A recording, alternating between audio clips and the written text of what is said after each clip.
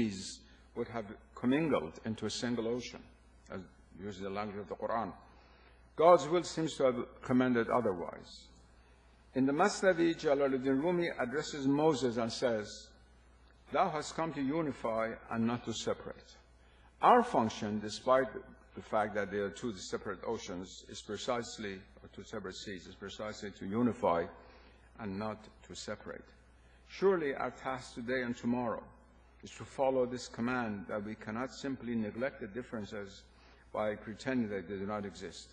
What we hope to do is to use the common word between us to bring us closer together, not because differences do not exist, but in spite of the fact that they do exist. That's the role that the common word can play for us. As Friedrich Schumann, my old friend, once said, accord between religions is not possible in the human atmosphere. It is only possible in the divine stratosphere. Of course, we do not live there. We live in the human atmosphere. But our hope is that while being aware of the human atmosphere, where different religious ideas and forms do exist, willed by God, we can ascend through the love of God and knowledge of God, or sapience, to that stratosphere where we can finally reach accord. But before we get there, the common word is to great dicta of Christ can guide us upon the path, despite all of our theological differences. Meanwhile, in this human atmosphere where we find ourselves, we see such apparently insurmountable differences as the emphasis of Islam on divine unity and the negation of Trinity, at least as understood in the Quran, because the Trinity described in the Quran is not the same as that of the Nicene Creed. It really corresponds to certain local understandings of the Trinity. As you all know, in the early centuries of Christianity, there were hundreds and hundreds of different understandings of the Trinity. We just think there's only one doctrine now, but that in the first few centuries, I don't want to talk about it before all of these eminent Christian scholars, but for our Muslim friends, they should know that as soon as you say Tathlith or Trinity, that doesn't mean what is being taught today by Dr. Anderson or by some theologian at St. Gregory University in Rome. So I'm saying in the Quran, as understood in the Quran. And the Christian emphasis on the Trinity, which is even transposed into the domain of unity itself. We disagree on the episodes at the end of the life of Christ, and of course his divinity, in contrast to his being a major prophet of God. We do not see eye to eye about the relation between canonical law and secular law on the one hand, and the Sharia and Al-Qanun on the other. Nor do the Christians see how difficult it will be in the future for Muslim fuqaha, the scholars of Islamic law, to be able to implement the ideas of the common word into fiqhi, that is juridical positions concerning Christians. This will be one of the great challenges to Muslim thinkers. That is to remove the anathema of kufr, of heresy, from Christians on the basis of their not being Muslims. This has been something that has been debated throughout Islamic history, but today is, of course, a very, very central issue for scholars of fiqh. I'm very glad that in this audience we have eminent members of this who are faqihs from both the Sunni and the Shiite world. While much of our ethics is similar, we do have differences concerning the sexual ethics and its relation to original sin that is so central to much of Christianity and rejected by Islam. In this context of similarities and contrasts, we each follow the teachings of a religion that claims to have a universal message for the whole of humanity. And this claim itself has played no small role in the long history of animosity between the two religions. It has led to religious wars, crusades, coercive missionary activity. Coercive is not only military, but it is also financial and psychological, and much else that has colored and still colors the relation between two religions. Christians accuse Muslims of violence without paying attention to their own history and to what the Native Americans in New England would have said of that relation of Christianity to violence had they survived to attend this conference. What would have happened if the original people of Connecticut were present right now to speak themselves? Muslims accuse Christians of not paying enough attention to the social teachings of religion based on justice, while not pointing out sufficiently to unjust practices that go on in parts of the Islamic world itself. A number of people on both sides also tend to paint the other in the color of an extreme fringe. Christianity using terrorism and Muslims blasphemy and the rise of Islamophobia, both of these being fringe element of the two sides. Yet, yes, these and many other impediments that have to be confronted head-on are not to be ignored. On the social and political level, the two religions have to be also self-critical of their own societies,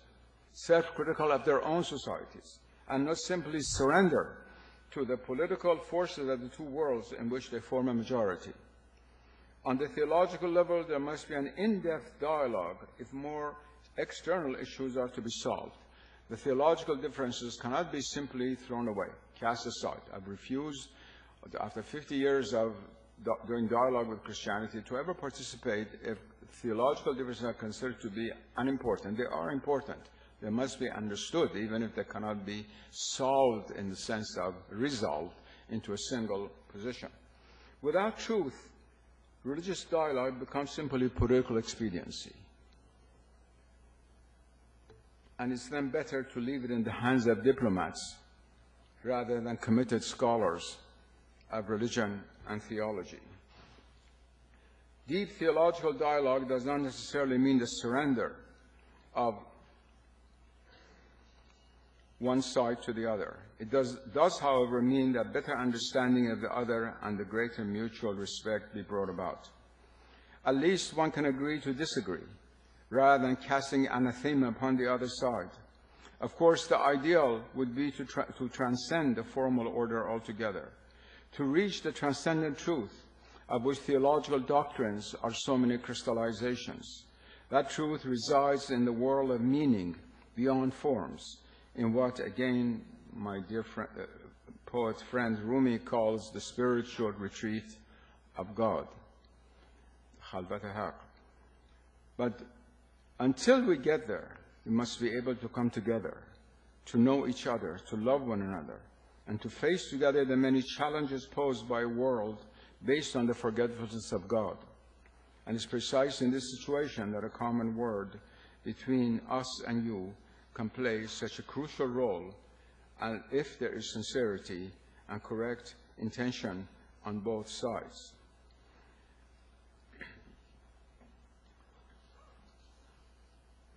A word must be said at the end about the meaning of the two commandments themselves. Because some people have accused Muslims of not loving God in the sense that Christians love them, as we were just told, or even God not being the same thing in Christianity as in Islam, although I would suggest to those who think that Allah is a lunar deity in Arabic, that they go to Cairo or Amman on one Sunday morning and see what terms Christian priests use during their services for God. That's all they need to do. But anyway, coming now to the meaning of the two commandments, three related issues come to mind and need to be explained. The meaning of God, the meaning of love, and the meaning of love of God and the neighbor. Without some accord in these issues, we would be attacked by those who stand against this whole enterprise, what we're doing here today, against mutual harmony and comprehension on the subject of the very terms we're using in the common word. There are already those of the Christian side, where they said, reject the very word God used by us as Muslims as having the same meaning as Christians. However, let us remember that God is the God of Abraham. God is the God of Isaac and Ishmael, and Moses and Muhammad, of course, Christ himself. And we all have the same God, although we may have different notions about God, even within a single religious community. In speaking of the love of God, therefore, let us not accuse each other of referring to different gods. How can one study the Bible, including both the Old and the New Testament and the Quran, without accepting that we are all breathing throughout all the worlds created by these sacred traditions within the same universe of Abrahamic monotheism?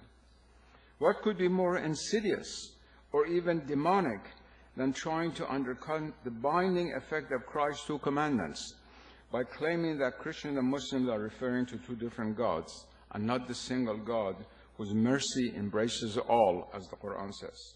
As for love, he found 2.2 million entries